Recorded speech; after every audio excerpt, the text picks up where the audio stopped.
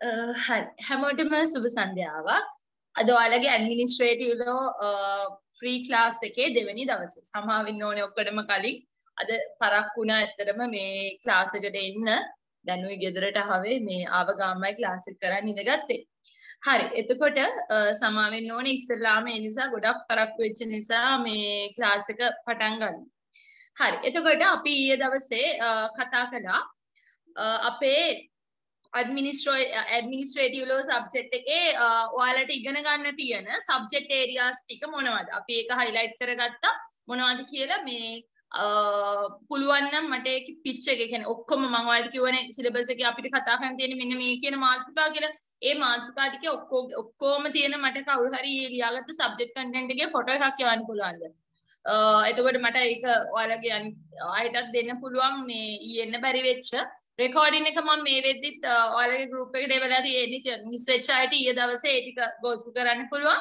ඒතර අද දවසේ මම ඔයාලත් එක්ක administrative law වල හරිම වැදගත් මාතෘකාවක් කතා කරනවා. ඉතින් මේකෙන් ඔයාලට separate area එකක් වුණත් paper එකේ අහනවා. හරිම වැදගත් කොටසක් තමයි අපි දැන් කතා කරන්න යන්නේ.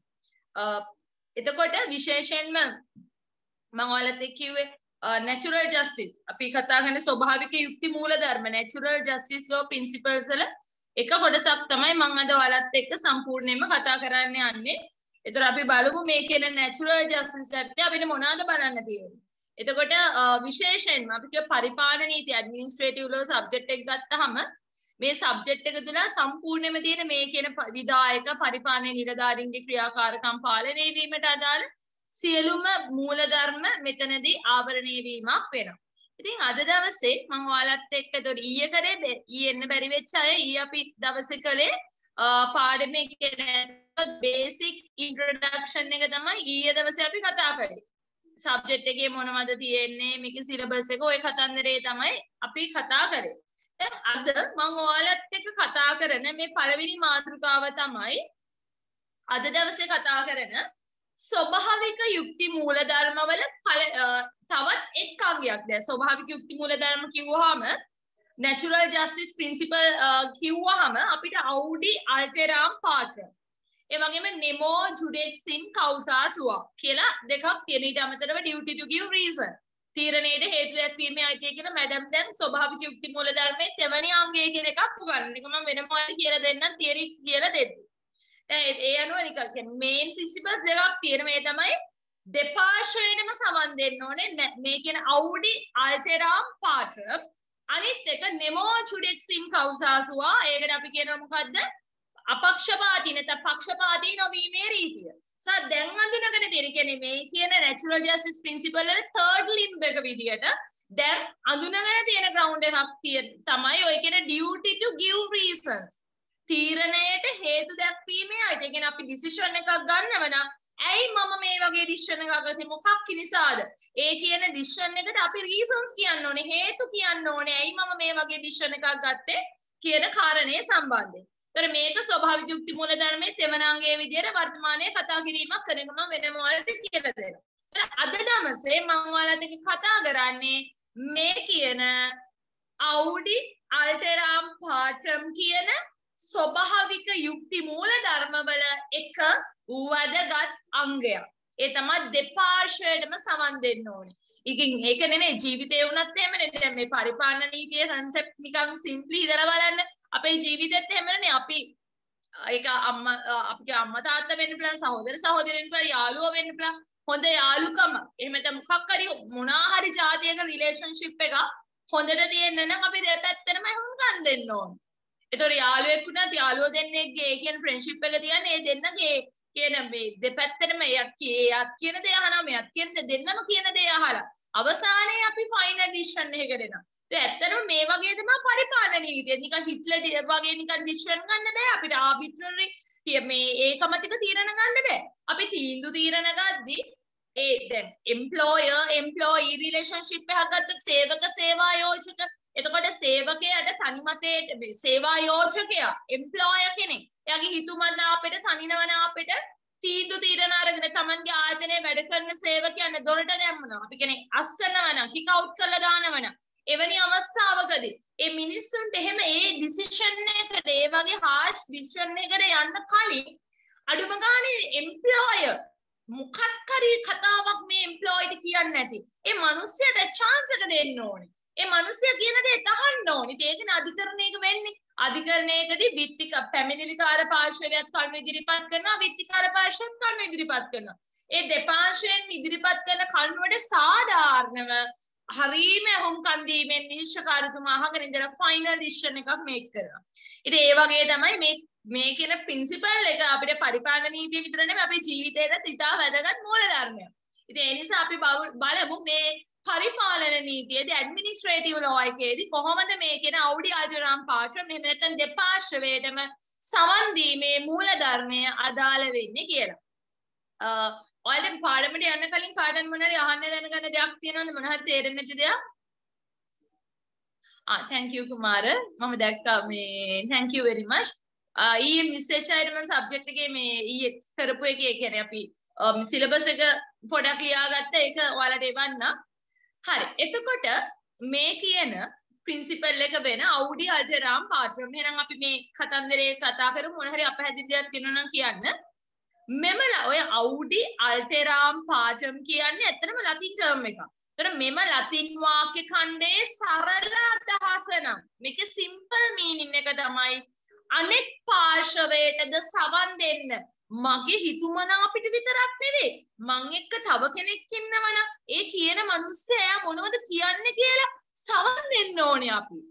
එතකොට අපි කියන ෆෙයා හියරින් එක අධිකරණයකදී සාධාරණ නඩු විභාගයක් කරන්න අනිවාර්යෙන්ම ඕනේ. මොකද සාධාරණ නඩු විභාගයකින් තොරව කිසිම පුද්ගලයෙකු වරදකරුවෙකු නොකළ යුතුය යන මූල ධර්මය මෙහිදී අවධාරණය කරනු ලබන අතර එයින් ගම්‍ය වන්නේ එක් පාර්ශවයට තමාට එරෙහිව ඇති චෝදනාවට ප්‍රතිචාර දැක්වීමට අවස්ථාව ලබා දිය යුතුය යන්නයි.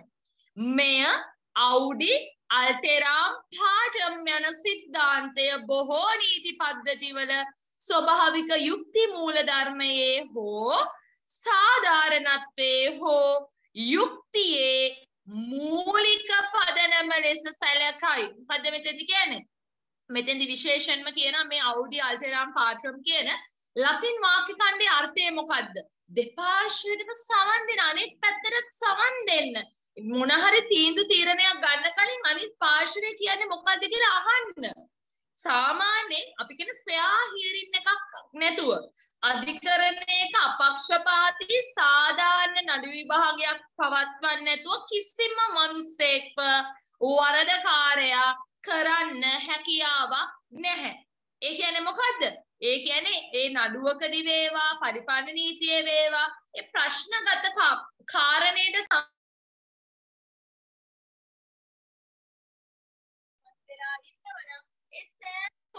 කුටම අධිකරණයේ ඉදිරියේ කරුණු කියා පාන්න සම්පූර්ණ අවස්ථාව ලබා දෙන්න ඕන. අධිකරණයේ ඉදිරියේ කරුණු කියා පාන්න සම්පූර්ණ අවස්ථාව ලබා දිය යුතුයි. ඉතින් මේකට තමයි අපි කියන්නේ අවුඩි අල්ටරාම් පාර්ශ්ව කියලා. ඒතර විශේෂයෙන්ම මේ කියන સિદ્ધාන්තය ගොඩාක් නීති පද්ධති වල හරිම වැදගත්. ඒ යුක්තිෂ්ඨ කරන්න, පාර්ශ්ව වෙන සාධාරණත්වයට කරන්න මේ හැම දෙයකටම අපිට මේ කියන අවුඩි අල්ටරාම් පාර්ශ්ව කියන සංකල්පය ඉතා වැදගත් වෙනවා. ඒතර මෙම මූලධර්මයේ හේතුවෙන් විශාල අයිතිවාසිකම් රැසක් පාර්ශ්වයන්ට හිමිව තිබෙතර මේ කියන අවුඩි අල්ටරාම් පාර්ශ්ව දෙපාර්ශ්වයටම සවන් දෙන්න කියන මේ natural justice principle එකේ හින්දා අපි කියන්නේ නඩුවක හෝ පරිපාලන ශාස්ත්‍රයේ වේවා පාර්ශ්වයන් දෙකක් ඉන්නනම් ඒ සෑම පාර්ශ්වයකටම හැකියාව ලොකු අයිතිවාසිකම් රැසක් හිමි වෙලා තියෙනවා. මොන වගේ අයිතිවාසිකම්ද හිමි වෙලා තියෙන්නේ? උදාහරණ විදියට අපි කිව්වොත් පුද්ගලයෙකුට විරුද්ධව යම් කිසි චෝදනාවක් කෙනෙක්ට විරුද්ධව යම් ඇලිගේෂන් එකක් චෝදනාවක් ගෙනල්ලා තියෙනවා නම් ඒ පුද්ගලයන්ට අධිකරණයේ කරුණු ඉදිරිපත් කරන්න ලෝය කෙනෙක්ගේ නීතිඥ කෙනෙක්වරේගේ හෝ වරියකගේ සහාය ගන්න තියෙන අයිතිය. ඒ වගේම පාර්ශවයන්ට අධිකරණයේදී තමන්ගේ සාක්ෂි ඉදිරිපත් කරන්න අපි කියන්නේ fair chance එකක්. සාධාරණ අවස්ථාවක් ලබා දෙන්න fair opportunity එකක් දෙන්න ඕනේ. ඒ වගේම තමන් වෙනුවෙන් කැඳවන්න බලාපොරොත්තු වෙන සාක්ෂිකාරයෝ විට්නස්ලා අධිකරණයට කැඳවන්න අවස්ථාව ලබා දීලා තියෙනවා. ඒ වගේම අධිකරණයේදී දැන් නීතිඥවරයෙක්ගේ සේවය ගන්න මුදල් නැත්නම් අපි දන්නවා නීති ආධාර මහජන වියදමේ උපදේශ ලබා ගන්න උනත් හැකියාවක් තියෙනවා. ඒතර මේ දෙපාර්ශ්වයටම සවන් දෙන්න කියන මූලධර්මය ඇත්තටම මොකද අර්ථාන්විත කරලා තියෙන අර්ථාන්විත කරලා තියෙන අයිතිවාසිකම. ඒතර මේ වගේ ෆෙයා හියරින් එක කවුඩි අල්ටරම් පාත්‍රම් වගේ රූල් එකක් තිබීම තුලින් ඇත්තටම ඔය ඡේදයේ සඳහන් වෙලා තියෙනවා වගේ අයිතිවාසිකම් රැසක් පාර්ශවයන්ට හිමි වෙලා තියෙනවා. ඉතින් දැන් මේ concept එක අපි තව clearly පැහැදිලි කරගන්න විනිශ්චිත නඩු තීන්දුව වලට අවධානය යොමු කරන්න ඕනේ. ඒ නිසා අපි යමු දැන් මේ කියන දෙපාර්ශ්වයටම සමන් දෙන්න කියන රීතිය සනාථ කරලා තියෙන නඩු තීන්දුව වලට. මට කියන්න සුට්ටක් කඩරි අපැහැදිලි දෙයක් තියෙනවද මෙතන එනකම්? දැන් කේසස් ටිකට යන්න කලින් කඩ හරි තේරෙන්නේ නැති දෙයක් තියෙනවද? හරි බලන්න මෙතන සඳහන් කරලා තියෙනවා Rex versus Beck. ඡන්දදායකයෙකු විසින් නගරාධිපති වරයෙකුට තර්ජනය කර අපහාස කිරීම නිසා ඔහුගේ ඡන්ද බලය අහිමි කර තිබුණි. නමුත් ඊට පෙර ඔහුට කරුණ ඉදිරිපත් කිරීමට අවස්ථාවක් නොදෙන ලදී. අදාළ සිදුවීමට පෙරද ඔහු නගරාධිපතිවරයාට අපහාස කිරීමට උත්සාහ කර තිබුණි. ඡන්ද බලය අහිමි කිරීමට පෙර තමා වෙනුවෙන් කරුණ ඉදිරිපත් කිරීමට අවස්ථාවක් නොදීමේ පදනම මත නගරාධිපතිවරයාගේ තීරණය අභියෝගයට ලක් කරන ලදී. අධිකරණය තීරණය කළේ දෙපාර්ශ්වයටම ඇහුම්කන් දීම රීතිය අදාළ කරගත යුතු බවයි. මොකද වෙන්නේ Rex versus Beck කියන නඩුවේදී Beck මේකෙදි වෙන්නේ ඡන්දදායකේ ඒ ගොල්ලන්ගේ නගරාධිපතිවරයාට තර්ජනය කරනවා. තර්ජනය කරලා අපහාස කරනවා. මේ කොමාරි මේ සිද්ධියේ ප්‍රතිඵලයක් විදියට හරි කොමාරි මේ අර නගරාධිපතිවරයාට අපහාස කරපු පුද්ගලයාගේ ඡන්දේ දාන්න තියෙන අයිතියගේ රයිට් එක නැති කරලා දෙනවා. පස්සේ මොකද වෙන්නේ අඩුම ගානේ මේ මිනිස්යාගේ ඡන්දවලය අහිමි කරන්න කලින් මේ මිනිස්යාට කරුණු ඉදිරිපත් කරන්න එහෙම කිසිම අපි කියන ෆෙයා හියරින් එකක් කිසිම අවස්ථාවක් දෙන්නේ නැහැ. දැන් මේ කියන සිදුවීමට කලින් අවස්ථා කීපයකදී මේ මිනිස්යා මේ විදිහටම මේ කියන නගරාධිපතිවරයාට අපහාස කරන්න උත්සාහ කරලා තියෙනවා.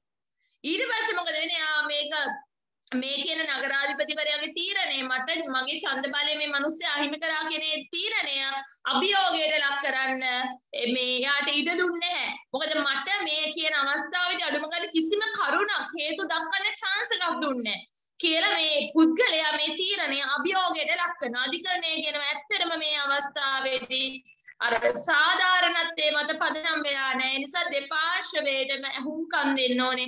දෙපාර්ශ්වයටම අහුම්කම් දීලා මේ අවශ්‍ය තීන්දුව තීරණ නිසි ආකාරව ගත යුතු බව තමයි විශේෂයෙන්ම මෙහිදී සඳහන් කරලා තියෙන්නේ. එනවා මේ නඩුවේදී දෙපාර්ශ්වයෙන්ම සමන් දෙන කියන රීතිය අවධාරණය කරලා තියෙනවා. හරි මේ ෆස්ට් පේජ් එක අපහැදිලි කෙනෙක් ඉන්නවා නම් අහන්න. ඔයාලා කාට හරි මේ ෆස්ට් පේජ් එක ක්ලියර් නැහැ. කවුරුහරි කෙනෙක් ඉන්නවා නම් අහන්න මොන හරි මේ ෆස්ට් පේජ් එකේ කියලා දීපු එකයි කේස් එකයි අපහැදිලි කෙනෙක්. කවුරු හරි ඉන්නවද? කාට හරි මොනවද අහන්න තියෙනවද? හරි මම එහෙනම් සෙකන්ඩ් පේජ් එකට යනවා. සෙකන්ඩ් පේජ් එකේ තියෙන තවත් නඩු තීන්දුවක් Rex versus University of Cambridge කියලා. මෙහිදී උපකුලපතිවරයාට අපහාස කිරීමේ හේතුව මත විශ්වවිද්‍යාලය විසින් වෛද්‍යවරයෙකුට උපාධිය අහිමි කර තිබෙනතර මේ වෛද්‍යවරයාගේ උපාධිය අහිමි කරන්න හේතුව මොකද්ද? විශ්වවිද්‍යාලයේ උපකුලපතිවරයාට හරියට නගරාධිපතිවරයා වගේ මේ දෙකම අපහාස කිරීමට අදාළ නඩු. උපකුලපතිවරයාට අපහාස කරන ඒ නිසා මෙයාව මේ වෛද්‍යවරයාගේ උපාධිය අහිමි කරලා තියෙනවා. දැන් මොකද වෙන්නේ? වෛද්‍යවරයා මේ උපකුලපතිවරයා අරගත තීරණය අහෝසි කරන්න උත්සාහ දරනවා. උත්සාහව කරන එයා කියනවා මගේ වෛද්‍ය උපාධිය මම මෙච්චර අමාරු ඉගෙනගෙන මේ වෛද්‍ය උපාධිය අහිමි කරන්න ප්‍රමාණවත් හේතු. ඒ කියන්නේ අහිමි කරන්නේ ඇයි කියලා කිසිම රීසන් එකක් මට කියලා නැහැ. මට අඩුම ගානේ කරුණු කියාපාන අවස්ථාවක් මේ සිද්ධියට මුල් වෙච්ච මොන හරි දෙයක් තියෙනවනේ ඒ සම්බන්ධයෙන් මේ පුද්ගලයාට කරුණු කියාපාන කිසිම අවස්ථාවක්වත් අඩුම ගානේ දීලා නැහැ. ඒ නිසා මේ පුද්ගලයා අධිකරණය කියනවා මට ෆෙයා හියරින් එකක් දීලා නැහැ. ඒ නිසා මම මේ තීරණය අභියෝගයට ලක් කරනවා කියලා. අධිකරණය මේ නඩුවේදීත් කියනවා දෙපාර්ශ්වයටම සමන් දෙන්න ඕනේ කියන රීතිය අදාළ කරගත යුතු බව. එනවනේ පැහැදිලි වෙනවා මේ මුල් කාලයේ Rex versus Beck, Rex versus University of Cambridge කියන නඩුවලදී කටයුතු කරලා තියෙන ආකාරය සාධිකරණයේ විසින් විශේෂයෙන්ම කියලා තියෙනවා මේ අවුඩි අල්ටරම් පාටම් කියන රූල් එක ඇප්ලයි කරන්න ඕනේ කියලා. මට පැහැදිලිද? කාට හරි අපහැදිලි කෙනෙක් ඉන්නවද මෙතෙන්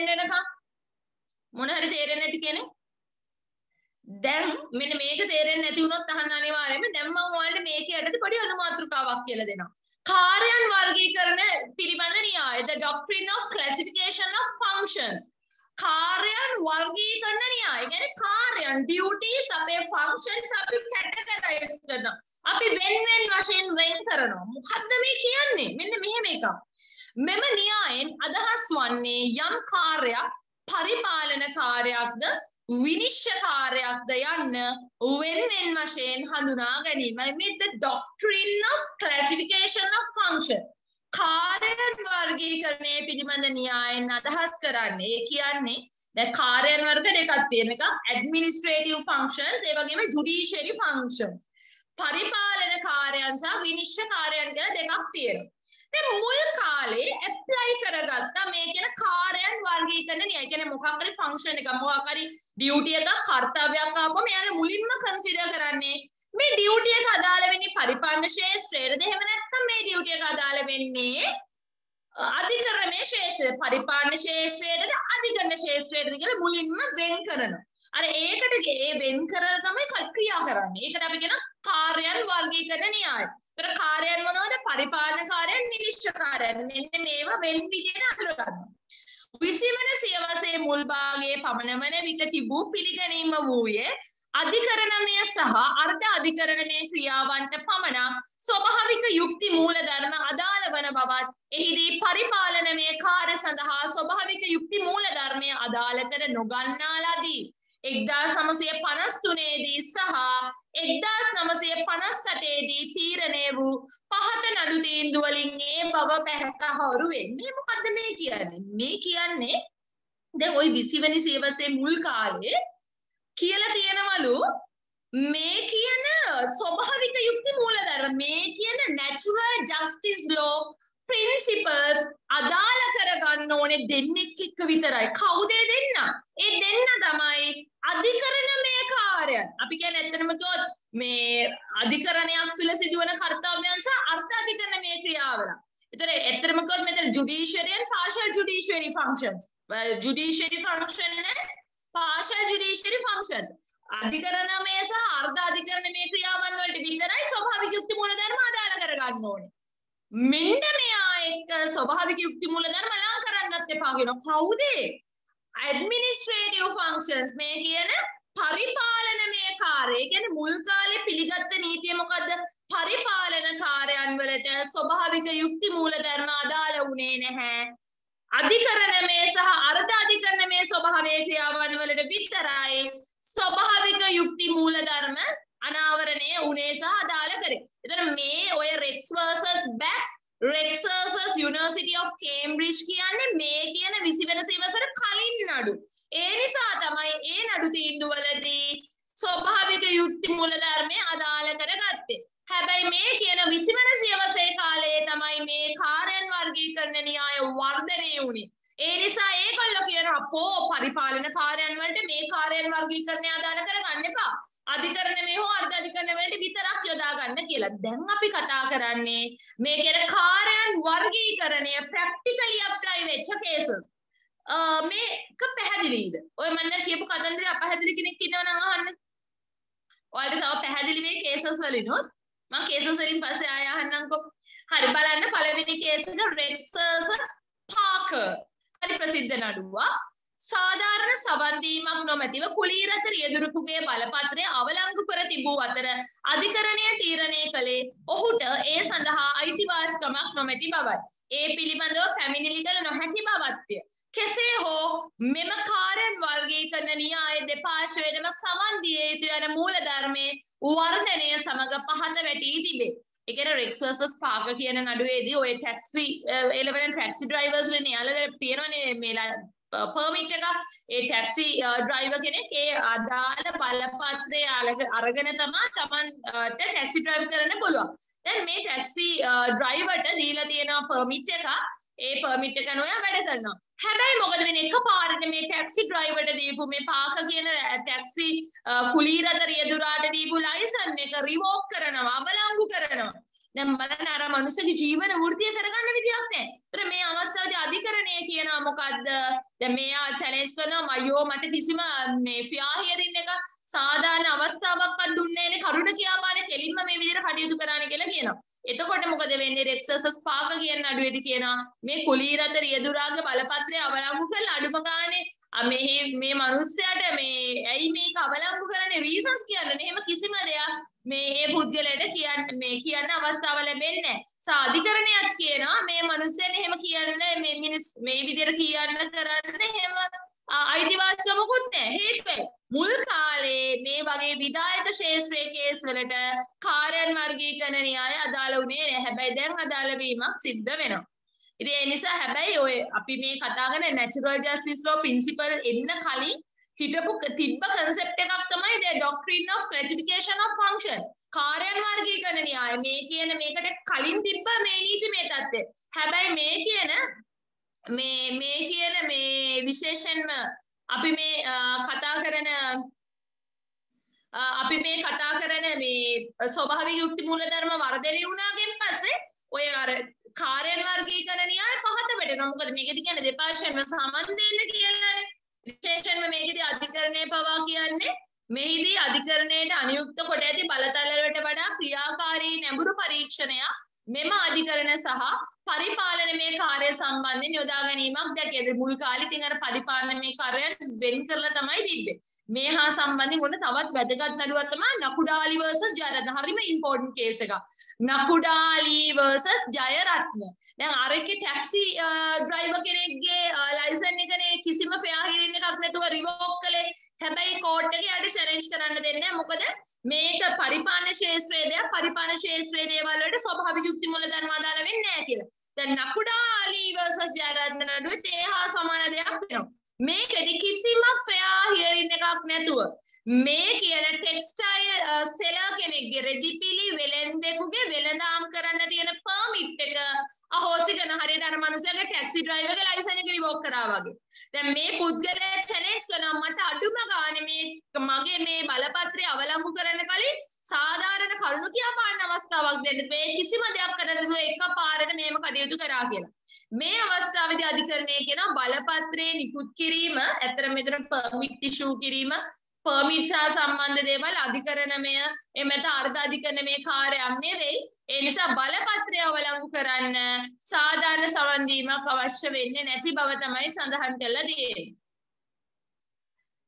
එතකොට ඔන්න කාර්යයන් වර්ගීකරණ න්‍යාය අදාළ නොවෙච්ච අවස්ථා. ඊට අමතරව Franklin versus Minister of Town and Country Planning කියන නඩුවේදී ඇමතිවරයාගේ පැහැදිලිවම පෙනෙන පක්ෂපාතීත්වය මත ඔහුගේ ක්‍රියාවන් අභියෝගයට ලක් කළ නොහැකි බව දක්වන ලද්දේ ඔහුගේ කාර්යපටිපාටි අධිකරණමය කාර්යයක් ගණයටලා නොසලකන බැවිනි. දැන් මේ එක්ස් පාර්ටේ පාක නඩුවේදී වෙන්නේ මොකද්ද? මේ සම වෙන්නේ Franklin versus Minister of Town and Country Planning නඩුවේදී ඇමතිවරයාට පැහැදිලිව දැන් මේකේ කරුණු තිබිලා තියෙනවා ඇමතිවරයා පක්ෂපාතී බයස් වෙලා කටයුතු කළ එක්කෙනෙක්ට විතරක් වැඩි වාසි වෙන විදිහට කටයුතු කරා කියලා අභියෝගයට ලක් කරනවා. මේ අවස්ථාවේදී අධිකරණය කියනවා ඇමතිවරයාගේ ක්‍රියාවන් අධිකරණමය කාර්යයක් ගණයටවත් අධිකරණමය කාර්යයක් හෝ අධිකරණමය කාර්යයන් ගණයට අදාළ වීම සිදු වෙන්නේ නැහැ. මේක අධිකරණයේ ශාස්ත්‍රයට අදාළ වෙන්නේ නැති බව කියලා එවැනි කරුණු බාර නොගැනීමක් තමයි සිදු කරලා තියෙන්නේ. දැන් ඔය තමයි මුල් කාලේ නඩු තීන්දුව. ඒ අනුව අධිකරණමය වශයෙන් සලකා ක්‍රියා කිරීමේ යුතුකමක් පවතින විටකදී අධිකරණයේ විසින් ස්වභාවික යුක්ති මූලධර්ම අධිකරණමය තීන්දුව ලබා දීමේදී භාවිත කරයි. ඒ නිසා අධිකරණමය වශයෙන් සලකන යුතුකමක් වකීමක් තියෙනවා නම් ඒ පිළිබඳව ස්වභාවික යුක්ති මූලධර්ම අනාවරණය කරගෙන ස්වභාවික යුක්ති මූලධර්ම අදාළ කර ගැනීමක් සිදු කිරීමේ අවශ්‍යතාවය මේ නඩුව වලිනුත් මතු කරලා තියෙනවා. හරි මෙතෙන්ට එනකන් වල කාට හරි අපහැදිලි දෙයක් තියෙනවා නම් අහන්න. මේ මෙතෙන්ට එනකන් දේවල් තේරෙන්නේ නැති මොන හරි දෙයක්. දැන් මොකද මෙතනින් පස්සේ තයිතා වැදගත් කොටසකට අපි යන්නේ. කාට හරි අපහැදිලි දෙයක් තියෙනවද? අහන්න තේරෙන්නේ නැති දෙයක්? හරි දැන් ඔයාලට පැහැදිලිද? ඒතර මුල් කාලේ ඔය වගේ කාර්යයන් වර්ග කිරීමක් කරේ නැහැ. පස්සේ තමයි උනේ. දැන් ওই කාර්යයන් වර්ගීකරණ න්‍යාය තිබීමේ ඇත්තටම මොකද මේ නීතිය තුල තියෙන සමහර සංකල්ප ගිලිහිලා ගිහින් තියෙනවා. දැන් මේක කියනවා අධිකරණ. දැන් ඒතකොට මුල් කාලේ අධිකරණමය හෝ අර්ධ අධිකරණමය ක්‍රියාවන් වලට විතරයි මේ කියන ස්වභාවික යුක්ති මූලධර්ම අදාළ වුණේ කියන එකයි තියෙන්නේ. දැන් මේකෙදි අධිකරණමය වශයෙන් සලකා ක්‍රියා කිරීමේ යුතුයකමක් පවතින විටකදී අධිකරණයේ විසින් ස්වභාවික යුක්ති මූලධර්මයේ අධිකරණමේ තීන්දුව ලබා දීමේදී භාවිත කරතර මේ කියන අධිකරණමේ වශයෙන් සලකලා අපි ක්‍රියා කළොත් ඉතින් හැමෝටම යුතුයකමක් තියෙන අධිකරණයට අගෞරවයක් නොවන විදිහට කටයුතු කරන්න. ඉතින් එවැනි අවස්ථාවකදී ස්වභාවික යුක්ති මූලධර්ම අධිකරණයේ අනුගමනය කළ තීන්දුව తీරන ලබා දෙන අවස්ථා තියෙනවා. ඒ වගේම R versus Electricity Commission නඩුවේදී load ඇට්කින් විසින් විධායක හෝ පරිපාලන ස්වභාවයේ තීරණ වලට ස්වභාවික යුක්ති මූලධර්මයේ අදාළ නොවන බව තීරණය කරන ලදී. දැන් මේ නඩුවේදී R versus Electricity Commission කියන නඩුවේදී ලෝඩ් ඇට්කින් කියනවා මේ විධායක ගණයේ වට පරිපාලනමය ගණයේ තීන්දුව තීරණ වලට ඔය natural justice principle අදාළ කරගන්න එපා. අදාළ වීමක් වෙන්නේ නැහැ කියලා කියනවා. හැබැයි ඒ කියන මොකද අර කාර්යයන් වර්ගීකරණ න්‍යාය R versus Electricity Commission කියන නඩුවේදී පැහැදිලිවම සඳහන් කරලා තිබුණා. දැන් හැබැයි ඔහොම කිව්වට සහ මේ නඩුවලදී මේ කියන කාර්යයන් වර්ගීකරණයේ න්‍යාය අදාළ කරගෙන තියෙනවා. හැබැයි මෙතනදී සඳහන් වෙනවා නමුත් Rich versus Baldwin අන්න turning point එකක් වෙච්ච නඩුව. Rich versus Baldwin කියන නඩුවේ කියනවා නඩුව දක්වා පැවතුන. එතන මේ කියන Rich versus Baldwin කියන නඩුව එනකම්ම තිබ්බේ මේ කියන නීතිමය තත්ත්වෙම විතරයි. එතකොට මේ කියන Rich versus Baldwin නඩුව දක්වා පැවතුණු නමුත් ඉන්පසුව අධිකරණයේ විසින් මෙම කාර්ය වර්ගීකරණ න්‍යාය ප්‍රතික්ෂේප කරන ලද අතර අධිකරණ තීරණ ගැනීමේදී මෙන්ම පරිපාලනමය හෝ විධායක තීරණ සම්බන්ධයෙන් මෙම ස්වභාවික යුක්ති මූලධර්මය අදාළ වන බව දක්වන ලදී. මෙම නඩුවේදී තවදුරටත් හරි. ඒ කියන්නේ දැන් R versus Electricity Commission කියන නඩුවට එනකම්ම කිව්වේ අර පරණ මතය. එහෙම නැත්නම් කාර්යයන් වර්ගීකරණ න්‍යාය තමයි පාවිච්චි කරේ. හැබැයි first time පළවෙනි පාරට Rich versus Baldwin කියන නඩුවේ ඔය කියන නීතිමය தත්ත්වය වෙනස් කරනවා. වෙනස් කරලා ඒගොල්ලෝ කියනවා නෑ කාර්යයන් වර්ගීකරණ න්‍යාය අපි පිළිගන්නේ නැහැ කියලා ප්‍රතික්ෂේප කරනවා.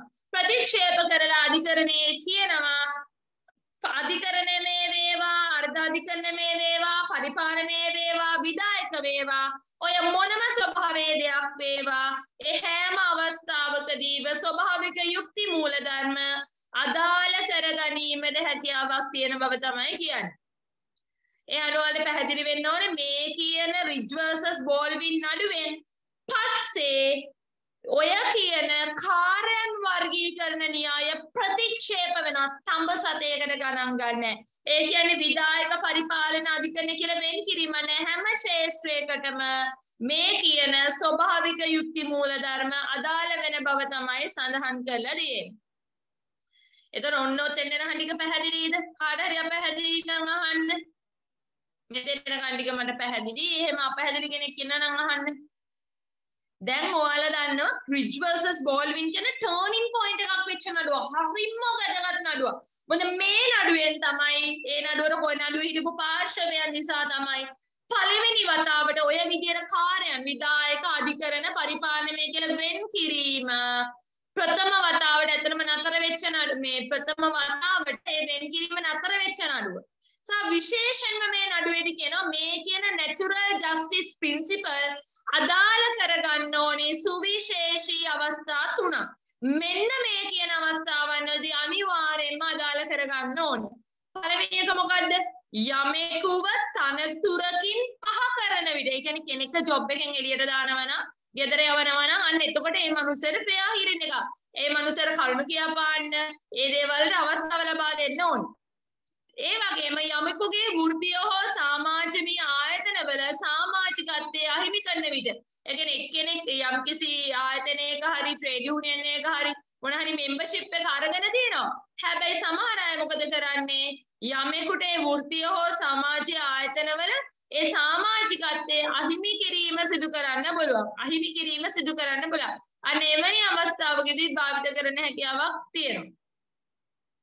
ඒ වගේම තුන්වෙනි අවස්ථාව තමයි දේපල අයිතියක් සම්බන්ධව හෝ පුද්ගලික නිදහස සීමා වන ආකාරයේ තීරණය. ඒ කියන්නේ අපේ දේපලක් හරි නැත්නම් අපේ පුද්ගලික නිදහස අහිමි වෙන ආකාරයට කෙනෙක් කටයුතු කරනවා නම් ඔන්න ඔය කියන අවස්ථාවකදී මේ කියන ස්වභාවික යුක්ති මූලධර්ම අදාළ කරගන්න මෙර යනවා ඔළුවට ගන්න ස්වභාවික යුක්ති මූලධර්ම අදාළ කරන පොදු අවස්ථා තුනක් තියෙනවා. ඒ තමයි කෙනෙකුව ජොබ් එකකින් ඉවත් කරද්දී ඒ වගේම කෙනෙකුගේ වෘත්තීය හෝ සමාජීය ආයතනවල සමාජිකත්වයේ අහිමි කරනවා නම් කියන මේ අවස්ථාවලදී සා කෙනෙකුගේ දේපලකස්ත පුද්ගලික නිදහස සීමා වෙන කාරණාවක් නම් අන්න එවැනි අවස්ථාවකදී ස්වභාවික යුක්ති මූලධර්ම අදාළ කරගන්න පුළුවන්. ඉතින් මේ කියන රිජ් versus බෝල්ඩ්වින් කියන නඩුවෙන් පස්සේ අපේ නීතිය තුල කාර්යයන් වර්ගීකරණ න්‍යාය කියන එක ප්‍රතික්ෂේප කරන. එහෙම කාර්යයන් වර්ගීකරණයක් නැහැ කියලා. ඒ වගේම සාධාරණ ලෙස කටයුතු කිරීමේ න්‍යාය කියන්නේ සාධාරණව කටයුතු කිරීම. ඒ වගේම නීත්‍යානුකූල අපේක්ෂාවල තියරි වල ඉගෙන ගන්න legitimate expectation කියලා. නීත්‍යානුකූල අපේක්ෂාවේ පුද්ගලයාට ඒ තීරණයට වෙන්න නීත්‍යානුකූල අපේක්ෂාවක් තිබිය යුතු බව තමයි සඳහන් කරලා තියෙන්නේ. ඉතින් ওই රිජ් versus බෝල්ඩ්වින් නඩුව අපිට පැහැදිලි වෙන ගොඩාක් වැදගත් නඩුවක්. දැන් ওই රිජ් නඩුවෙන් පස්සේ ලෝකේ කොයි විදියටද මේ සංකල්පත් එක්ක ගනුදෙනු කරේ අපේ ලංකාවේ කොහොමද ඒ කියන කතන්දර අපි තා චුට්ටකින් කතා කරනවා. ඉතින් ඒ අනුව අපි ශ්‍රී ලංකාවේ වර්ධනය වෙච්ච ඉතා වැදගත් නඩු තීන්දුව කීපයක් තමයි දැන් කතා කරන්න යන්නේ. හරි මෙතෙන් එනකම් කාට හරි අපහැදිලි දෙයක් තියෙනවා නම් අහන්න. කාටම හරි තේරෙන්නේ නැති දෙයක්.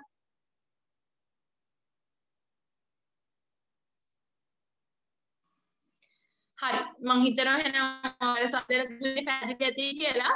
ඊට පස්සේ දැන් මේ කියන දැන් රිජ් versus බෝල්ඩ්වින් කියන අපේ ලංකාවේ නඩුවක්ද නැහැ. ඉංග්‍රීසි නීති නඩු කරේ. දැන් ඔය ඒ වගේ දැන් මේක ඉංග්‍රීසි නීති නඩු කරයන්නේ. ඉතින් ඒ වගේ මේ අපේ ලංකාවේ කොහොමද මේ කියන ස්වභාවික යුක්ති මූලධර්ම ක්‍රියාවට නැංගුනේ කියන එක අපි නඩු තීන්දුව කීපකින් කතා කරනවා. පළවෙනි නඩුව තමයි Fernando පුල්ලේ versus Minister of Labour කියන නඩුව. Minister of Land කියන නඩුව. මේ නඩුවේදී අධිකරණයේ විසින් තීරණය කරේ ඉඩම් අත්පත් කර ගැනීමේ නියෝගය කළ යුතු අපි කියන රජයට ඉඩමක් පවරා ගන්නව නම් Land Acquisition Act එක යටතේ ඉඩම් අත්පත් කර ගැනීමේ පනත යටතේ විශේෂයෙන්ම ඒ පනතේ දක්වලා තියෙන විධිවිධානවලට ඒ හදිසි විධිවිධානවලට හැම දෙයකම යටත් වෙලා තමයි කටයුතු කරන්න ඕනේ කියලා. මේ නඩුවේදී අවධාරණය කරනවා. දැන් මොකද මේ නඩුවේදී අධිකරණය කියනවා දැන් කෙනෙක්ගේ ඉඩමක් හිතනකො දැන් හයිවේ එක හදන්නේ මේ මිනිස්සයාගේ ඉඩම් ටික රජයට ගන්න යනවා.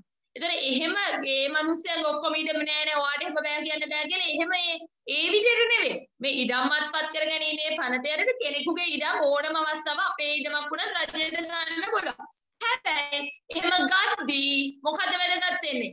මේසේ පවරා ගැනීම අත්පත් කර ගැනීම අත්‍යවශ්‍යද කියන කාරණය අපි මෙතනදී හොයා බැලීමක් සිදු කරන්න ඕනේ. ඒ වගේම දැන් මේකෙදී ඉඩම් අත්පත් කර ගැනීමේ පනතයට කාර්යපටිපාටිය මොන වගේද?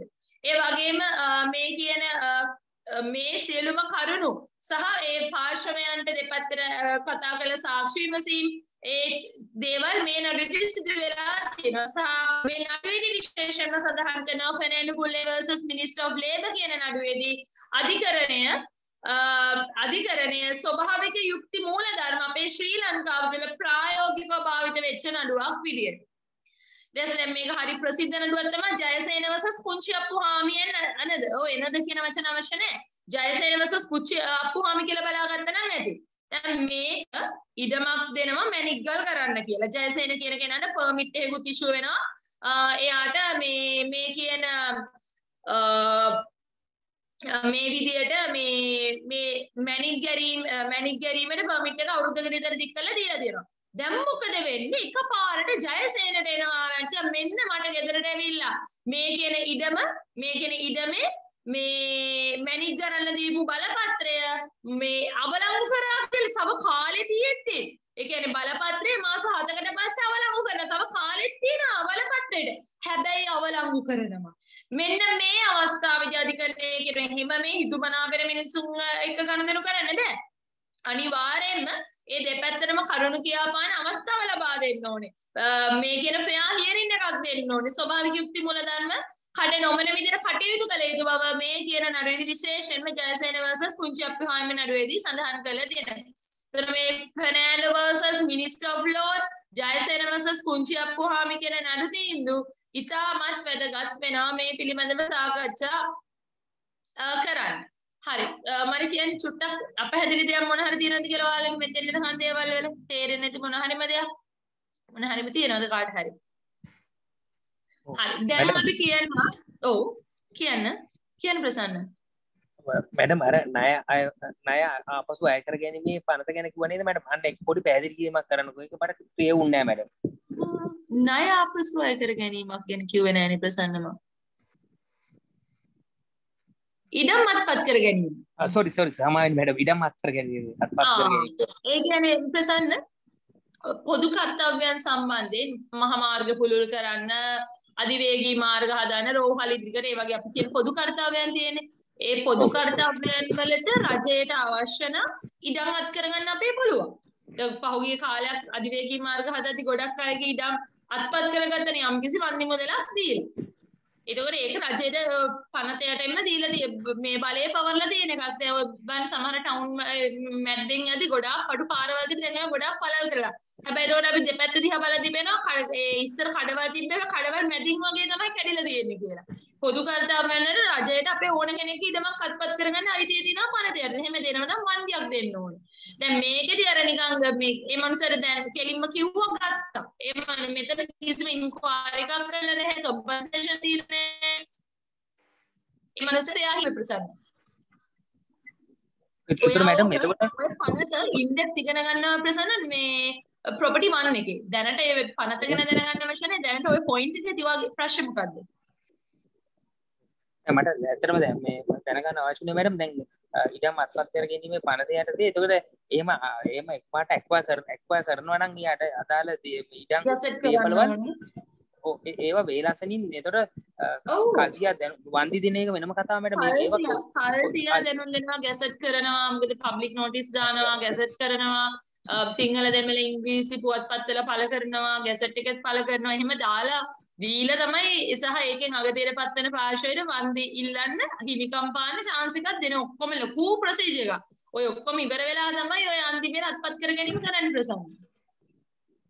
හරි මැඩම් පැහැදිලි. මට දැනගන්න ඕනේ ඒවයි කාල සීමාවල පිළිබඳ නිශ්චිත ඒ කියන්නේ මාස මෙච්චරක් අවුරුද්දක් ඒ වගේ ප්‍රසන්න අපි ඔක ඉන්ඩෙක්ස් කතා කරමු ප්‍රොපර්ටි 1 එකේ. මොකද එතෙන්ද මේක රිලේට් වෙන්නේ. මේ මෙතනදී මේක විතරයි අදහල වෙන්නේ. ඒක එතකොට ඔයාලට ගොඩාක් ප්‍රශ්න තියෙයි. ඔය ඔක්කොම අපි සබ්ජෙක්ට් එකේදී කතා කරමු. මේ මොකද මේව ඒකේ ඔයාලට තියෙනවා පනත් කීපෙම කතා කරන්නේ ඒකේ තියෙනවා මේක කාල සීමා හැම ගොඩාක් තියෙනවා ප්‍රොසීජර් එකක්ම තියෙනවා ලොකු. හරි මොකද අද ගොඩාක් මේ කියන්නේ මෙතෙන්ට රිලේටඩ් නැති හින්දා මම ඒකේ ප්‍රමාණිත කිව්වේ ප්‍රසන්න. හරි ඊට පස්සේ බලන්න දැන් මේ රිජ් versus බෝල්වින් කියන නඩුවේදී විශේෂයෙන්ම සඳහන් කරන්නේ මේ කියන කාර්යයන් වර්ගීකරණ න්‍යාය ප්‍රතික්ෂේප කරන්නේ. ඒතර රිජ් versus බෝල්වින් නඩුවෙන් පස්සේ මොන වගේ නීතිද අපි කතා කරා ජයසේන versus කුංචි අප්පුහාමි කියන නඩුව අපේ ලංකාවේ නඩු තීන්දුවක් විදියට ජයසේන නඩුව කතා කළා. ඊට අමතරව අපි කතා කරා ෆර්නෑන්ඩ් පුල්ලේ නඩුව. ඒතර දැන් ඒ අපේ ලංකාවේ ඊට අමතරව ලෝකේ මේ කියන රිජ් versus බෝල්වින් නඩුවෙන් පස්සේ මේ කියන නීතිමය தත්ත්වය විශාල විදියට පුළුල් වෙනවා. දැන් විශේෂයෙන්ම මේකෙදි Schmidt and another versus Secretary of State for Home Affairs නඩුවේදී reach නඩුවේ වර්ධනීයත්වයේ යෙදුණු අවස්ථාවක් ලෙස දැක්විය හැකිය. මෙහිදී විදේශීය සිසුවෙක් තම වීසා බලපත්‍රය බලංගු කාලයේ දීර්ඝ කර ගැනීමට අයදුම් කළ අතර ඒ ප්‍රතික්ෂේප විය. විදේශීය සිසුවෙකුට වීසා බලපත්‍රය අවලංගු වූ පසු රැඳී සිටීමට අවකාශයක් නොමැති බව තීරණය විය. මෙම තීරණය සම්බන්ධයෙන් ලෝඩ් ඩෙනින් පහත අවධානයෙන් පස්සේ natural justice principle apply වෙච්ච නඩුව. මේ apply වීම හා සම්බන්ධ නඩුව. දැන් මේ රිච් නඩුවේදී foreign student කෙනෙක් එයා යනවා විදේශීය රටකට ඉගෙන ගන්න. ඒතර එයාට වීසා එක දෙනවා. මෙන්න මේකට specific time period තමයි එයාට වීසා එක හම්බෙන්නේ. ඒතර අපි දැන් වීසා එකක් අපි කියන අපිට අවුරුදු 2කට හරි 3කට හරි 6කට හරි 5කට හරි වීසා එකක් හම්බුණා කියලා. ඒ වීසා එක ඇතුළත අපි දෙන හරි. ඒ කියන්නේ ඒ රටේ මට රැඳී ඉන්න තියෙන මේ කාලේ. ඉතින් පස්සේ මට ඒක මේ එක්ස්ටෙන්ඩ් කරගන්න හැකියාවක් තියෙන පුළුවන්. හැබැයි ස්ථිරව මම දන්නවා මට මෙච්චර කාලේ ඒ රටේ ඉන්න පුළුවන් වීසා එකෙන් පස්සේ ඒක නොලැබුණොත් මට ආයෙ එන්න වෙනවා. ඒකනේ නීතිය.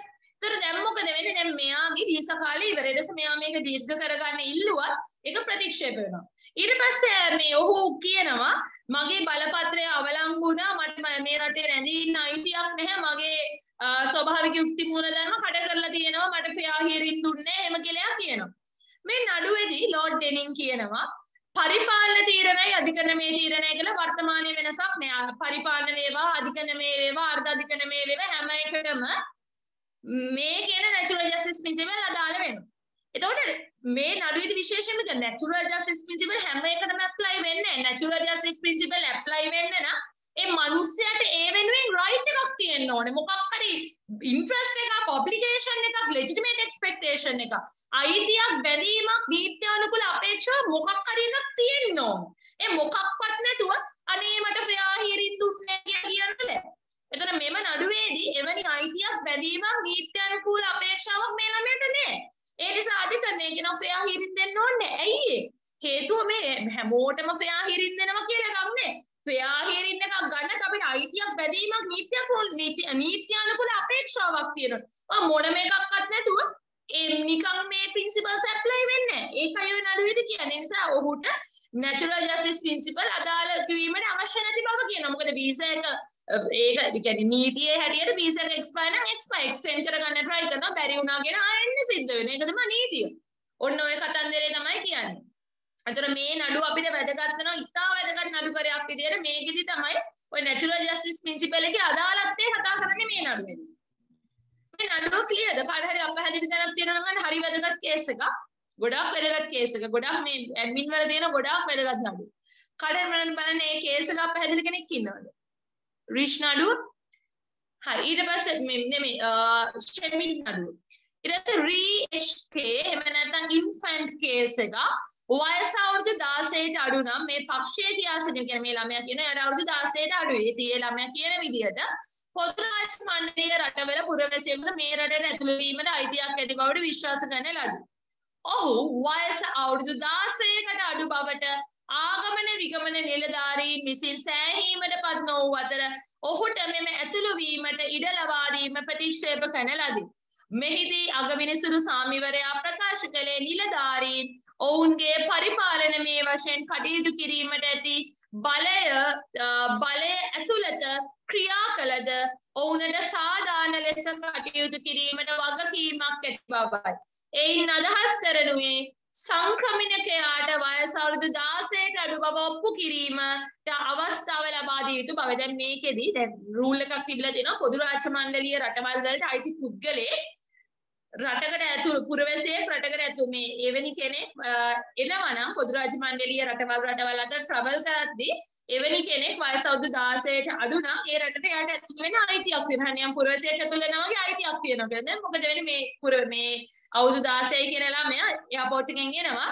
එද්දි දැන් මෙයා ගොඩක් ඇඟපත තියෙන නිකන් දැක්කම අවුරුදු 16ක් කියලා එකපාරට හිතන්න බැරි. ඊට වඩා වැඩි පෙනුමක් තියෙන නිසා එයාව අල්ලගත්තගෙන් පස්සේ ආගමන විගමන නිලධාරී එයා කියනවා මට අවුරුදු 16 ඉතින් මට මේ රටට එන්න අයිතියක් තියෙනවා. මට අමුතුවෙන් මේ වීසා එකක් අවශ්‍ය නැහැ. මම 16 කියලා. හැබැයි ආගමන විගමන නිලධාරීන්ට අපි කියන්නේ reasonable doubt එකක් සාධාරණ සැකයක් ඇතිවෙන ඇත්තටම මේ ළමයා අවුරුදු 16ද කියන එක. එයාලා ඒ නිසා ළමයා කිව්ක විශ්වාස කරන්නේ. ඒ ළමයාට ඇතුළු වෙන්න ඉඩ දෙන්නේ නැහැ. දැන් මේ අවස්ථාවේදී මේ ළමයාගේ පැත්තෙන් චැලෙන්ජ් කරනවා මගේ ස්වභාවික යුක්ති මූලධර්ම කඩ කරපු බවට. ඒතර මේ නඩුවේදී අගවිනිශ්චයකාරතුමා කියනවා මේ නිලධාරී නාගමන විගමන නිලධාරී එයාලගේ විශේෂේෂ්ත්‍රය තුළ පරිපාලන වශයෙන් තමන්ගේ බලය භාවිතා කරලා තියෙනවා. මොකද ඕනම කෙනෙකුට රීසනබල් ඩවුට් එකක් හදොත් ඒ ප්‍රශ්න කරලා කටයුතු කරන්න හැකියාවක් තියෙනවා. ඒ කියන්නේ යාලා ඉන්නේ. ඒතර යාලා මෙතන සාධාරණ විදිහට කටයුතු කරලා තියෙනවා. ඉතින් දැන් සංක්‍රමණිකයා කියනවා නම් එයාලගේ ඩියුටි යාලා මග ඇරලවත් වැරදියටවත් කළා නෑ. යාලා යාගේ වැඩේ හරියට කළා. දැන් මේ ළමයා කියනවා නම් එයාට වයස අවුරුදු 16යි කියලා එයාට chance එකක් දෙන්න. ඒ ළමයට ඒක ඔප්පු කරන්න. ඉතින් මේකෙදි fair hearing පාවිච්චි කරලා දෙන එයාට 16 කියලා කියනවා නම් ඒ ළමයට ඒක ඔප්පු කිරීම සඳහා. ඒතර මේ තමයි REHK නඩුව. කාට හරි අපහැදිලි දෙයක් තියෙනවද මේ කියන REHK නඩුව සම්බන්ධයෙන් කාට හරිම තේරෙන්නේ නැති දෙයක්? මේ නඩු කරේ සම්බන්ධයෙන් අපහැදිලි දෙයක්? ගුඩ් නැහැ වගේ නේ. හරි ඊට පස්සේ ෆර්නෑන්ඩෝ versus ජයරත්න කියලා අපේ ලංකාවේ තවත් නඩුකරයක් තියෙනවා. මේ නඩුවේදී ප්‍රකාශ වෙනවා ස්වභාවික යුක්ති මූලධර්මයට අධිකරණමය කාර්යයේදී පමණක් නොව පරිපාලනමය කාර්යයේදී අදාළ කරගත යුතු බව. ඇයි දැන් නෑනේ කාර්යයන් වර්ගීකරණ න්‍යාය කියලා එකක්. ඒ නිසා දැන් පරිපාලන විධායක අධිකරණ කියලා එකක් නෑ. හැම දෙයකම ස්වභාවික යුක්ති මූලධර්ම අදාළ වෙනවා. ඒ අනුව සවන් දීම යන සුදුසු ආකාරයට සලසා නොතිබුණු කාලයත් සමග අධිකරණයන් විසින් ඒක සැබවින්ම අර්ථාන්විත භාවයක් ලබා දී තිබේද යන සලකා බැලීමට පහත අයිතීන් හඳුනාගෙන දෙකෙන හරියට මේ ෆ්‍යාහිරින් කියන එක අඳුරගෙනවත් නැති කාලේ ෆ්‍යාහිරින් කියන එක අඳුරගෙනවත් නැති කාලේදී අධිකරණේ ඒකට ඇත්තටම අර්ථ නිරූපණයක් අර්ථාන්විත භාවයක් ලබා දුන්නද නැද්ද කියන කාරණය සලකා බලන්න මෙන්න මේ කියන අයිතීන් ගැන අපි කතා කරනවා. එතකොට මේ ස්වභාවික යුක්ති මූලධර්මයත් එක්ක බැඳිච්ච අයිතිවාසිකම් මාලාවක් තියෙනවා. මේ අයිතිවාසිකම් මාලාව අපි කොටස් දෙකකට බෙදනවා. ඒ තමයි mandatory requirements and directory requirements. mandatory requirements වලට අපි කියන අනිවාර්ය අවශ්‍යතා, directory requirements වලට කියන මඟ පෙන්වන අවශ්‍යතා හෝ විධිවිධාන. එතකොට මේ අනිවාර්ය කියන්නේ මේ mandatory requirements කියන්නේ ස්වභාවික යුක්ති මූලධර්ම වල මනුස්සයෙන්ට තිබිය යුතු වැදගත් අතිශය වැදගත් අයිතිවාසිකම් මාලාව. මේ ස්වභාවික යුක්ති මූලධර්ම විශේෂයෙන්ම අවුඩි අල්ටේරාම් පාට්‍රම් එක්ක බැඳිච්ච වැදගත්ම අයිතිවාසිකම් ටික තමයි අපි දැන් කතා කරන්න යන්නේ. මට පළවෙනි අයිතිය මොකද්ද? තම නඩුව අධිකරණයේ ඉදිරිපත් කිරීමට නඩු විභාගයක් පවත්වන ලෙස අයද සිටීමේ අයිතිය නැත්නම් නඩුවකට පෙනී සිටීමේ අයිතිය. මෙහිදී අගතියටපත් පුද්ගලයාට ඇයගේ හෝ ඔහුගේ නඩුව අධිකරණයේ ඉදිරිපත් කිරීමට අවස්ථාවක් ලබා දිය යුතුව තිබේ. මේකෙදි විශේෂයෙන්ම කෙනෙකුට අධිකරණයට ඉදිරිපත් වෙන්න නඩු විභාගයේ මං වෙනුවෙන් පවත්වන්න නඩුවකට පෙනී සිටින්න අයිතිය දෙන. එතකොට fair hearing කියන right එක දෙන්න නම් අධිකරණයට ඇවිල්ලා කරුණු කියපාන chance එක දෙන්න පිට අනිවාර්යයෙන්ම මේ right එක දෙන්න ඕනේ. එහෙම නැත්නම් කොහොමද fair hearing කියන්නේ? දෙවැනි එක චෝදනාවකට පිළිබඳ පෙර දැනුවත් වීමේ අයිතිය. අගතියටපත් පාර්ශවයට අදාළ ප්‍රශ්නය පිළිබඳ දැනුම් දිය යුතුය. මන්ද දෙපාර්ශ්වයේම සමන් දීමේ අයිතිය පැහැදිලිව ක්‍රියාත්මක කිරීම අත්‍යවශ්‍ය අංගයක් ලෙස මේ දැක්විය හැකිය. එමෙන්ම ඔහුට හෝ ඇයට විරුද්ධව ඇති චෝදනාව පිළිබඳ කරුණු නොදැන තම නඩුව අධිකරණයේ ඉදිරියේ ගෙන හැරපෑමටද අසීරු වේ. එමෙන්ම නීතිය යටතේ විත්තිවාචකයක් ඉදිරිපත් කිරීමටද සාධාරණ ලෙස කරුණු දැනගෙන සිටිය යුතුය. ඒ වගේම දැන් fair hearing කියන right එක තිබුණාට බෑනේ ඒක අර්ථාන්විත වෙන්න අධිකරණයක දෙන්න ඕනේ. එහෙම දෙන්න නම් මෙන්න මේ කියන අයිතියක් තියෙනවා. කෝට් එකට ඉදිරිපත් වෙන්න අයිතිය තියෙනවා. ඉදිරිපත් වෙලා අර අපි කියන බකන්නේ ළඟ ඉඳලා හරියන්නේ නැහැනේ. ඇයි මට මොකද්ද මට විරුද්ධව මේ පැමිණිල්ල කළ තියෙන ඇලිගේෂන් එක චෝදනාව මොකද්ද කියලා මම දැනගන්න ඕන. එතන නඩුවක පාර්ශ්වයන් දෙකයි පැමිණිලි පාර්ශ්වය විත්ති පාර්ශ්වය plaintiff and defendant. එතන plaintiff චෝදනා කරනවා defendant. එතන plaintiff චෝදනා කරන්නේ මේ කියන විත්තිකාරණ මොකක් ගැනද කියලා දැනුවත් වෙන්න ඕනේ. ඒ නිසා තමයි පැමිණිලිකාරයෙක් නඩුවක් දැම්මහම ගෙදරට හෝ පිස්කල් නිලධාරියා හෝ පොලිස් නිලධාරියෙක් සිතාසිය වලට බාර දෙන්නේ. ඒ සිතාසියත් එක්ක පැමිණිල්ල ඒ පැමිණිල්ල ඇටච් කරලා තියෙන ලේඛන එක දෙනතර අපි කියමු මානේ මේ මිනිස්සයා නඩු දාලානේ මට මෙන්න මේ වැඩේට අපේ ඊටමට අන්න චෝදනාව පිළිබඳව පෙර දැනුවත් වුණා. එහෙම දැනුවත් වෙන්නේ නැතුව මට කවුරු හරි බැනගෙන ඇයිව බයින්නේ මොකටද? ඒක මම දැනගෙන ඉන්නේ බේ. ඒකට රියැක්ට් කරන්න උත්තර දෙන්න. ඒ නිසා අපිට අධිකරණයේ වේවා අපිට චෝදනා කරනවා අපි ඒක ගැන දැනුවත් වෙන්න ඕනේ. එහෙම වුණොත් තමයි මේ දෙපාර්ශ්වයටම කරුණු කියාපාන්න හැකියාවක් ලැබෙන්නේ. ඊට පස්සේ විරුද්ධව ඇති නඩුව දැනගැනීමේ අයිතිය. ඒ කියන්නේ දැන් පැමිණිල්ල මට දැන් විත්තිපාර්ශ්ව මෙලෝ මල දානයක් දන්නේ නඩුව ගැන මොකක්ද දන්නේ මේ මිනිස්සයා මට දාලා තියෙන්නේ. ගෙදරට සිතාසී විතරනේ ආවේ. ඒතර මේ මිනිස්සයාට මේ කොහොමද කිසිම පිළිසරණක් නැහැ. ඒකයි මම කිව්වේ අර හැමදෙස්සෙම අනිත් පාර්ශවයේ නඩුව ගැන දැනුවත් වෙන සම්පූර්ණ මාහිතියක් තියෙනවා. මොකද මේ මිනිස්සයා ගැන නොදැනුවත් වුණොත් නිසියාකාරයෙන් ඒ කර්තව්‍ය කරන්න වෙන්නේ නැහැ මේ පුද්ගලයාට. ඒ නිසා තමයි අර සිතාසියත් එක්ක පැමිණිල්ලේ ඔක්කොම වුණා. එතකොට ඒකේ දෙන ඊළඟ දින මේකට පිළිතුරු බඳින්න උත්තරේ දෙන්න කියලා කියන්නේ. ඒතර උත්තරේ දෙන්න නම් ප්‍රශ්න දැනගෙන ඉන්න බෑ. ප්‍රශ්න ප්‍රශ්නවා පැමිණිල්ල. මගේ චෝදනාව, මගේ ඇලිගේෂන් එක. ඒක දැනගත්තගෙන් පස්සේ මම මොකද කරන්නේ?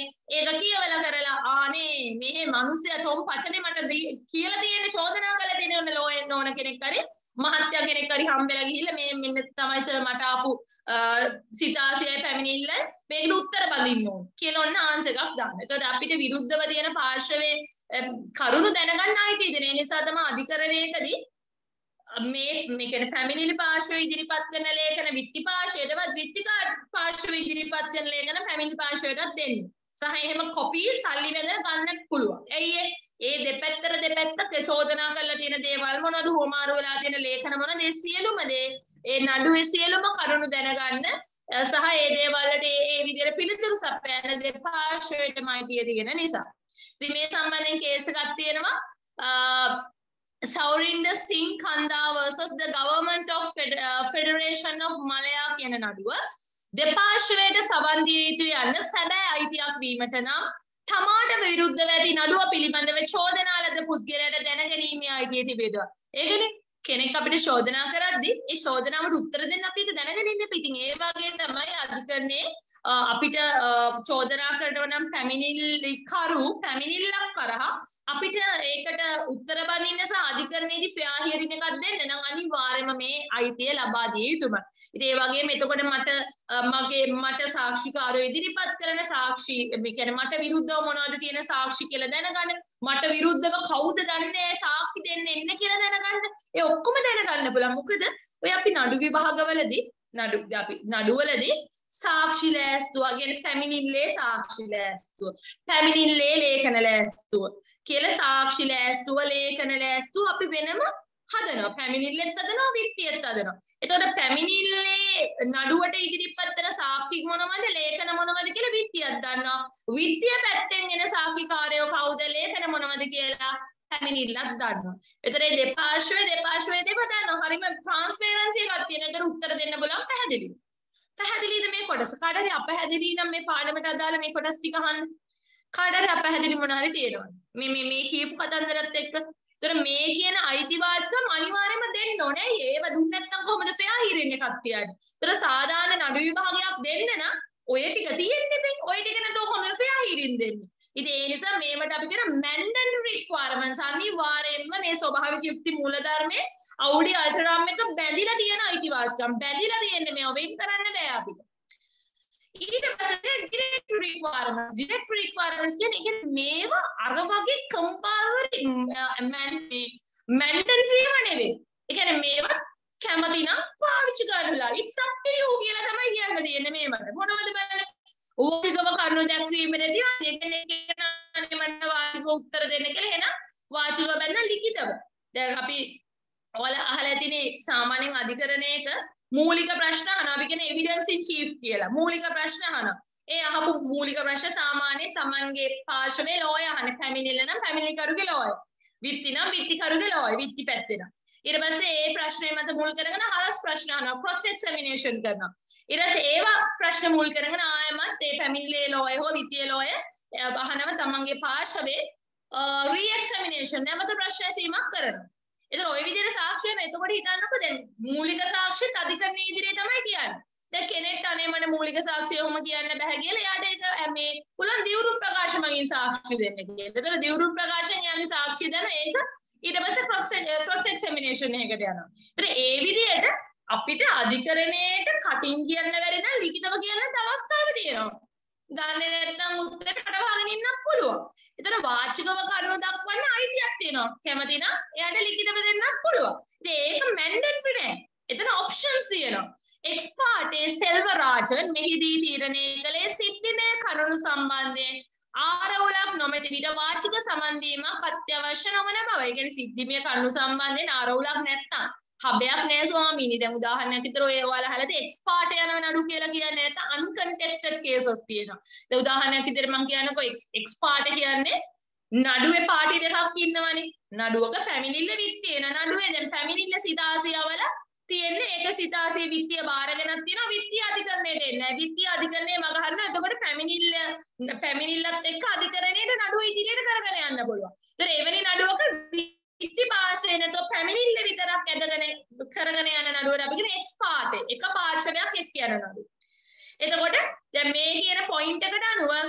මේ කියන අවස්ථාවේදී ඒ පාර්ශවයේ අන්න ආරවුලක් නැහැ. ඒක ආරවුල් කරන අර මනුස්ස අධිකරණයට එන්නේ නැහැ. නැත්නම් uncontested divorce cases වල කියන ඒ කියන්නේ අර husband කැමති මේ divorce එකට, wife husband කැමති එයා අප්පෝ මන් තරග කරන්නේ ඕන විදිහට divorce එක ගන්න කියලා. එතකොට ඒක uncontested. හබනේ ආරවුල් නැහැ. අන්න එවැනි අවස්ථාවේදී අමුතුවෙන් වාචික සාක්ෂි කියලා දෙන්නේ අර පෙත්සමේ තියෙන කරුණු ටික අහනවා. ඒක ක්ලියර් කරගන්න මෙච්චර තමයි. ඉතින් ඒකට හබ මුකුත් නැහැ. එතකොට ඔය මේ කියන මේ oral hearing අවශ්‍ය වෙන්නේ. ඒ නිසා ඒක option එකක් විදිහට දෙන එක mandatory requirement එකක් නෙවෙයි. ඊට පස්සේ හරස් ප්‍රශ්න ඇසීමට ඇති අයිතිය cross examination. ඒ කියන්නේ සමහර නඩුවලදී cross examination එකක් අවශ්‍ය නැති ඒවා දෙනවා. no cross examination ඕන කියලා කියනවා අපි. ඒ අවස්ථාවේදී අපිට සමහර නඩුවලදී ඒ කියන්නේ අනිවාර්යෙන් cross examination කරන්න ඕනේ කියලා එකක් නැහැ. සමහර අවස්ථාවල නාහින්න බලන්න. නැහැ ප්‍රශ්න. ඉතින් ඒ නිසා ඒකත් option එකක් විදිහට තමයි දෙන්නේ. University of Ceylon versus Fernando කියන නඩුවේදී විභාගයට ප්‍රථම ප්‍රශ්න පත්‍රයේ පිළිබඳව දැනගත් ශිෂ්‍යයෙකුට එරෙහිව විශ්වවිද්‍යාලයේ විසින් පවත්වන ලද පරීක්ෂණය ස්වභාවික යුක්ති මූලධර්මය කඩ කිරීමක් බවට පැවසුවේය. එහිදී හරස් ප්‍රශ්න ඇසීමටවත් අවස්ථාවක් නොදුන් බැවිනි. නමුත් ප්‍රිවි කවුන්සිලේ රාජාධිකරණයේ සුදු මහතුරුන්ගේ ලොකු අධිකරණයේ ප්‍රිවි ඉස්සර තිබ්බේ මේක 1972 පස්සේ නැහැ. නමුත් ප්‍රිවි කවුන්සිලේ දක්වා දුර දිග ගිය අතර එවැනි කිසිවක් සිදු වී නොමැති බව දැක්විය.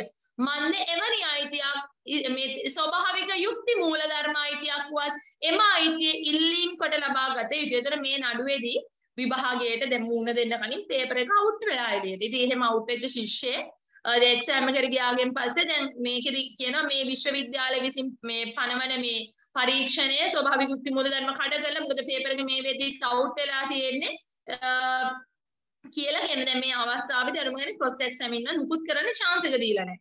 දැන් මේකෙදි මේ නඩුව දිගටම ඇදි ගිහිල්ලා ෆයිනල් ඇපීල් එක යනවා ප්‍රිවි කවුන්සිල් එකට. ප්‍රිවි කවුන්සිල් එක කියනවා දැන් මේ හරි දැන් යම්කිසි අවස්ථාවකදී ක්‍රොස් එක්සැමිනේෂන් කරන්න නම් cross examination කරන්න එයා ඉල්ලලා මේ අයිතිය එයාට තියෙනවා. එයා ඒක ඉල්ලලා ගන්න ඕනේ. එහෙම ඉල්ලලා ගන්න නැතුව බලෙන් දෙන්නේ cross examination තමන්ට ඕන අහන්න පුළුවන් ප්‍රශ්න තමන්ගේ වාරයේදී. ඒතර ඒක අපි ඉල්ලා සමහර ඒක ස්වභාවික යුක්ති මූල ධර්මයක් වුණත් ඒ වගේ අයිතීන් අපි ඉල්ලලා ගන්න ඕනේ. gediya piti අපිට නැති අයිතීන්. ඉතින් එවැනි අයිතීන් අපිට ඉල්ලීම් කරලා ලබා ගන්න ඕනේ බව සඳහන් කරනකොට මේ කියන හරස් ප්‍රශ්න ඇසීමේ අයිතිය කියන දේ ඒ කියන්නේ අර කම්පල්සරි එකක් නෙවෙයි අපිට අවශ්‍ය නම් භාවිත කළ හැකි එකක්. ඊළඟ කාරණේ තමයි නෛතික නියෝජනය කියන කාරණේ. නෛතික නියෝජනය ලබා ගැනීමට තියෙන අයිතිය. ඒ කියන්නේ කවුද? ලෝයර් කෙනෙක් කරා හැපිය වෙන්න තියෙන අයිතිය. මේ පිළිබඳව එංගලන්තයේ තත්ත්වේ නම් අයිතිවාසිකමක් ලෙස නව පරිපාලන අධිකාරියේ අභිමතයේ පරිදි ඒ සඳහා ඉඩ ලබා දීම සිදු කරයි. ශ්‍රී ලංකාවේ නීති තත්ත්වයේද එම බව Chula Subhadra D. Silva versus the University of Colombo and others නඩුවේ දක්වා ඇත. ඒතර මේ නෛතික නියෝජනයක් legal representation එකක් ගන්න ලෝයර් කෙනෙක් මගින් පෙනී සිටින්න අයිතිය. ඉතින් මේක තමන්ට කැමති නම් ලබා ගන්න තියෙන අයිතියක්. තමන්ට කැමති නම් ලෝයර් මගින් පෙනී සිටින්න නැත්නම් පෞද්ගලික වුණත් අපිට අධිකරණයක පෙනී අයිතිය දෙන පෙනී නොසිටියට. ඒතර විශේෂයෙන්ම දැන් මේ අයිතිය පරිපාලනීය අභිමතය තුල තියෙන දෙයක් බව සඳහන් කරන අපේ ලංකාවේ තේ නීතිමය තත්ත්වයේ තියෙන කියලා චුල්සුබල්රණදී කියනවා. නමුත් අධිකරණ සංවිධාන පනතේ 41 දෙක වගන්තියට 41 දෙක උපවගන්තියට අනුව ආණ්ඩුක්‍රම ව්‍යවස්ථාවේ 105 ඇයන්න අනුව පිහිටවන ලද අධිකරණ විනිශ්චයාධිකරණ වෙත කරුණු ඉදිරිපත් කිරීමේදී නීතිඥ සහාය ලබා ගත හැකියි. කියන්නේ මේක අර පරිපාලන නීතියේදී අපිව රෙප්‍රසන්ට් කරන්න අපි වෙනුවෙන් නෛතික නියෝජිතයෙක් ඉන්න ඕනේ කියන කාරණේ ඇවිල්ලා රයිට් එකක් විදියට නෙවෙයි තියෙන එක අපේ අභිමතය ඩිස්ක්‍රිෂන් එක මට කැමති නම් මම ලෝයර් කෙනෙක් ගන්න නැත්නම් මම ගන්නෙ නෑ. හැබැයි දැන් මේ නීතිඥ නියෝජනය ලබා ගැනීම සම්බන්ධයෙන් විශේෂයෙන්ම මේ අපේ අධිකරණ සංවිධාන පනතේ ආණ්ඩුක්‍රම ව්‍යවස්ථාවේ පවා සඳහන් කර තියෙන බව කියනවා. හැබැයි පරිපාලන නීතිය Tamanට අභිමතයක් තියෙන ඩිස්ක්‍රිෂන් එක මම ලෝයර් කෙනෙක්ව හයර් කරනවද නැද්ද කියන කාරණේ. තීරණයට හේතු දැනගැනීමේ අයිතිය. දැන් මේක මැඩම් 4 වෙනි කාරණේ විදිහට ඉගන්වුවාට මැඩම් දැන්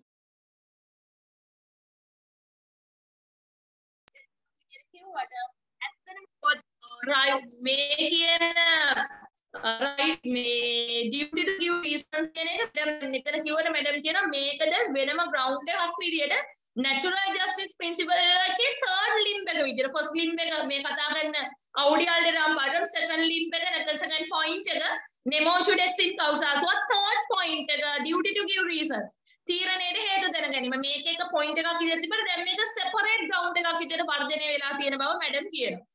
මේකේ අර්ථය තියෙනවා කේසස් තුනක්. කේසස් තුනම රිෆර් කරන්න.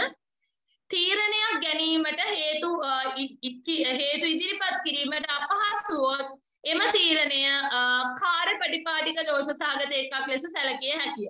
තීරණයක් ගැනීමට හේතු දැක්වීම ඔහුගේ හෝ ඇයගේ නඩුව සඳහා උපකාරී වේ. එමෙන්ම එවැනි හේතු අධිකරණ සමාලෝචනය සඳහාද වැදගත් වේ. පරිපාලන අධිකාරියකට එකී ක්‍රියාවන් සාධාරණීකරණය කළ හැකි එකී තීරණ සඳහා හේතු ඉදිරිපත් කළ හැකි නම් පමණි. එකී තීරණයට හේතු දැක්වීමට අපොහොසත් වුවහොත් සාධාරණ සැකයක් සාමාන්‍ය පුරවැසියෙකුගේ මතයේ එකී තීරණයට හේතු දැක්වීමට අපොහොසත් වුවොත් සාධාරණ සැකයක් සාමාන්‍ය පුරවැසියෙකුගේ මනසේ ඒ පිළිබඳව ඇතිවිය. ඒ කියන්නේ කෙනෙක් යම් ආකාරයක ඩිසිෂන් එකක් ගන්නවනම් යම් ආකාරයක මේ ඩිසිෂන් එකක් ගන්නවනම් ඒ ඩිසිෂන් එක ගන්න අවස්ථාවේ ඒකට හේතු කියන්න කවුරු හරි කියන අපි මේ ගේ නිකන් සාමාන්‍ය ජීවිතේ අපි මේ ගේ විකුණනවා. ඇයි ගේ විකුණන්නේ? මොකද හේතුව? ජොබ් එකකින් අයින් කරන. සමහර ජොබ් එකකින් අයින් මොකක්ද රීසන් එක? ඒව මොනවා හරි අපේ ජීවිතේට කෙනෙකුගේ ජීවිතයකට බලපාන තීන්දුව තීරණයක් ගන්නවනම් එවැනි අවස්ථාවකදී අපි ඒ තීරණයට හේතු කියන්න ඕනේ. ඇයි මේ තීරණයට එළඹෙන්නේ කියලා හේතු කියන්න බැඳිලා ඉන්නවා. එහෙම නැති වුණොත් අපි අරගෙන රීසනබල් පර්සන් කෙනෙක්ගේ ඔළුව ඇතුලේ හැදෙනවා මොකක් හරි අවුලක් තියෙනවා. මොකක් හරි ඔය ගේම් එකක් තමයි. මේකනේ මේ හේතු කිව්වේ නැත්තේ කටවහගෙන හිටියේ හින්දානේ. අන්න ඔය කියන කාරණා. ඒ වගේම එක්ස් පාර්ටි ඩියුටි කියන නඩුවේදී ඉංග්‍රීසි නීතිය තුළ තීරණයට හේතු දැක්වීමේ අයිතියක් නමුත් ඉංග්‍රීසි ලෝ එකේ මෙහෙම එකක් නෙළු. හැබැයි යම් අවස්ථාවන් වල අධිකරණය ආගන්තුක ප්‍රකාශය මගින් තම තීරණ සඳහා හේතු දැක්විය යුතු බව සඳහන් කර. ඒතොල ෆස්ට් ඉයර් ලීගල් හිස්ටරි වල ඉගෙන ගන්න නඩු තීරණයක ප්‍රධාන කොටස් දෙකයි. ඔබිට ඩික්ටාව සහ රේෂියෝ ඩිසිඩෙන්ඩාල්.